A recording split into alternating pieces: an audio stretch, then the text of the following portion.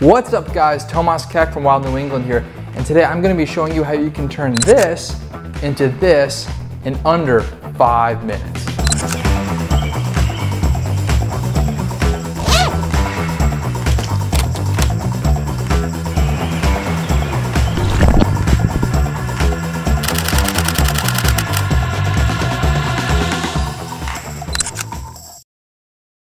It can be heartbreaking when you get that awesome shot, but all of a sudden you're looking at an image that is basically unusable. Now I'm sure all you guys know the feeling of going out to take photos on an overcast day and trying to take photos of birds in flight, but only getting those backlit shots where the bird is completely dark, there's no detail, and quite frankly, it's not usable at all. That's why today I'm going to show you how to recover that image using tools that can be found in Adobe Lightroom. These tools work in Adobe Lightroom, Adobe Photoshop, and other types of editing software. Now, quick disclaimer, do not use this tool as a crutch, meaning don't go out into these terrible conditions just thinking that you can rely on this editing software when you get home.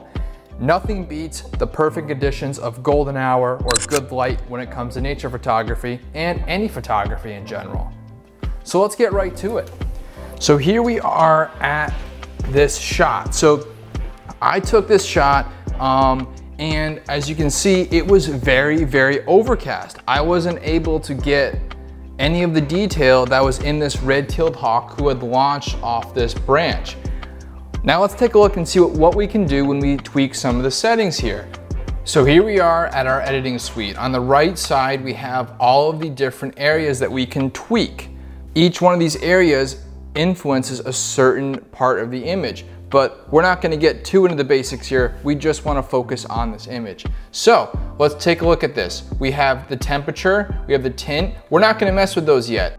When we get some color out of this image, then we will actually mess around with the color. Then we have exposure. Not gonna mess with that yet. That'll be one of the last things we do. And then we have highlights and shadows, okay? With the highlights, we're going to turn that down a little bit. We might end up putting that back up later depending on how the image turns out.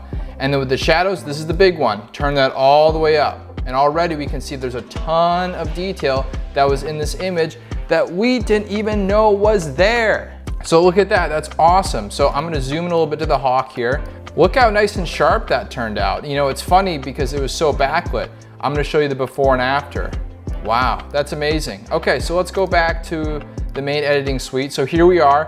Let's mess around the whites a little bit. Now you can see when we turn that all the way up, it becomes way too exposed. It looks terrible. Turning all the way down kind of makes it look pretty dark. So we're gonna put the whites up just a little bit. Now let's see if we can adjust the highlights. We can turn that up, but if we want more of an off-white background, I recommend putting it in the negatives here. So now let's go into texture. This is just going to affect your detail a little bit. You can turn the texture a little bit up. You can dehaze it if you like, but in this case, it doesn't really need to be dehazed because you are already working off of an image that was almost completely black just a little bit prior. All right, with the saturation, this image, normally I don't mess with the saturation that much because it turns the image and it makes it look a little bit fake. So, but the thing is here, this isn't how colorful the bird actually was. We are working off of an image that lost a lot of its color. So we are going to be putting up the saturation just a little bit. We got some of the color back again. Let's put up the vibrance. And look at that, we got a ton of color back. All right, now we're gonna mess with the tint and the temperature. The temperature you can make a little bit warmer. That doesn't look very good. We'll put that back down. That looks a lot better. Okay, let's go before and after again. Already you can see a huge difference. All right, let's mess with the exposure. I'm gonna put the exposure a little bit up. Looks pretty good, okay? So all these settings you can tweak to how you want the image to look. It's up to you. This is your artistic outlet to do with what you want. Moving down, let's sharpen this guy. So I'm gonna zoom all the way in here. Okay, let's sharpen that image. And this next step is really, really important. So you may notice you have this purple tinge along the bird here. We don't want that. That's called chromatic aberration. That happens most often when you're taking photos of backlit subjects. Lightroom has this little setting that says remove chromatic aberration, okay? You can click that and boom, it's gone. Look at that, that's great.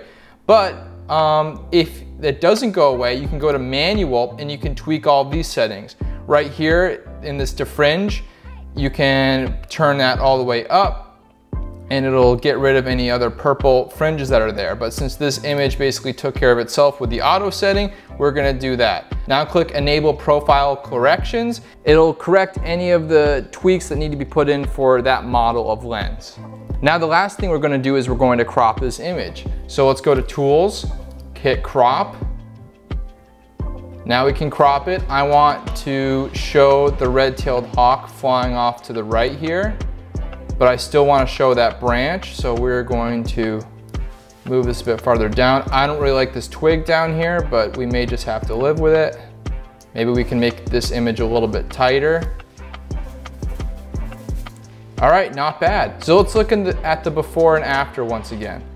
That's amazing. So I completely saved this image by using Lightroom to my advantage. You can do all of this stuff on Photoshop and you can do all of this stuff on other different editing suites. But Lightroom is what I'm used to, and Lightroom, quite frankly, makes it very, very easy. So I hope you guys learned something today. This was all to help you get the images you want. Use this tool to help you get the image that you've always wanted.